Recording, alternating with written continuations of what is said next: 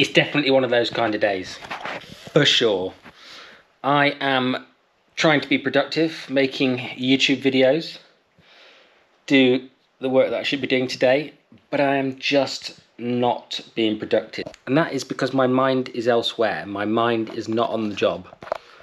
I just can't concentrate today. I couldn't concentrate yesterday. Yesterday was the 4th of July, 2022, for anybody that, for the future. But, yeah, you know, I'm just sitting around throwing paper into the bin, eating yesterday's stale old croissants, drinking coffee instead of working. And part of that, I know pretty much exactly what the problem is. I've got a lot of turmoil in my life at the moment. I'm not going to talk about it right now. It all is just too difficult to talk about. I will talk about it in the future, hopefully. But right this very second in time, I'm still processing, I'm still going on this journey.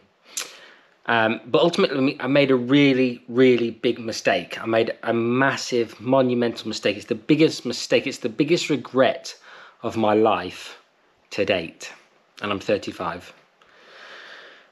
So I haven't done too badly to get this far and only have one major regret.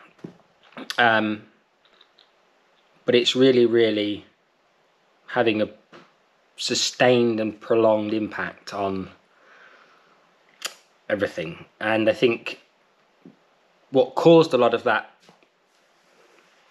heartache and upset that I caused was my own mental health.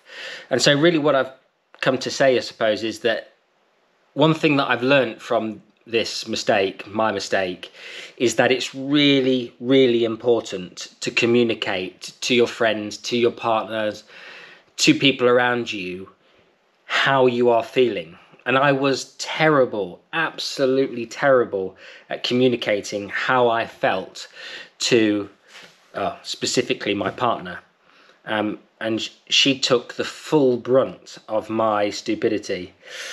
And, you know, I'm massively sorry to her. And I've told her that I'm sorry. And I've learned a lot from it. So I've grown a lot. You know, it's been a personal journey.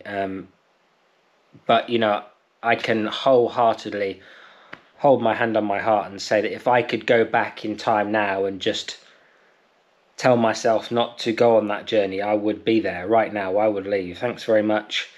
But as I can't do that, as that's not possible, all you can do is learn from your mistakes. All you can do is learn your relationships as you get older, that it's not going the way you wanted it to. It's not feeling right or whatever, rather than just going on the self-destruct, which is exactly what I did. Maybe you should just try and have that conversation with the person and try and, you know, reconcile. I mean, I know for a fact that back then, it wasn't all that many years ago, that I couldn't have approached this situation without causing an argument.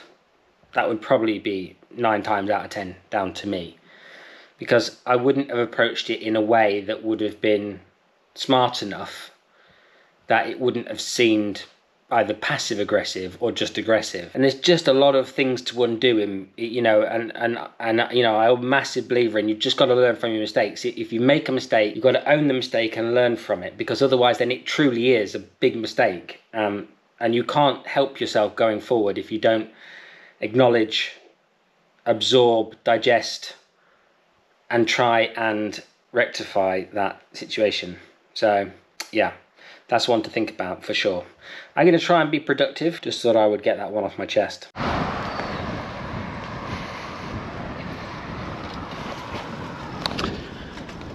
Okay, so today wasn't the most productive day, although we did get something done. And I think that's the secret to being successful or just getting stuff done, is that if you just get one thing done, like I made one video today, I edited one entire video, you know, even on my worst day, if I can get one thing done, that is still a step forward, rather than just saying, okay, today we're not feeling productive, right off, like yesterday, not a good day. Yesterday we got nothing done. That is a very, very rare thing indeed. I was very emotional yesterday, just wasn't feeling, just it was nothing, didn't have it in me yesterday. But even today on a bad day, we got one thing done, I'm going to go home and do one other thing. That'll be 2 things. I only ever try and get 3 things done in a day. That is my golden rule. Like, if I get 3 things done, I absolutely have won that day. But even if you only get 2 things done, you're still absolutely winning. So anyway, let's try and do that today. And if we don't manage it, we're not going to beat ourselves up over it, because there's been loads of days where we've got loads more stuff done than that. So, you know, that's how you got to play these things. Celebrating those small wins is really important. And just writing the day off as I didn't get anything done, so therefore you feel depressed about it all, isn't very helpful. You've just got to keep plugging, you know? Life's about just making 1 step forward, 1% better. 1% better every single day, 365% better over the entire year. That is what progress looks like.